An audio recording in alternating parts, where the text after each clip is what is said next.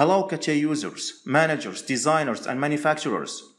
How do you color your models?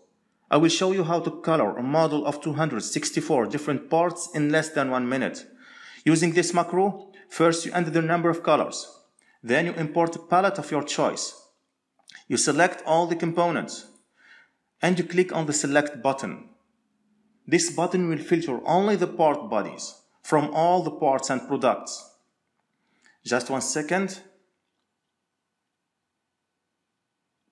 And you get the bodies. Finally, you click on color. It will take some time. You can estimate the speed of coloring. The 9 colors will be distributed throughout the model. Wait for it.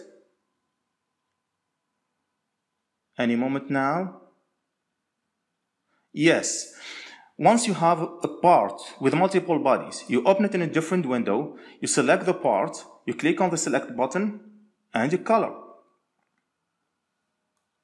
And the job complete. You can check the result if you want. And every part and part body is colored with different color.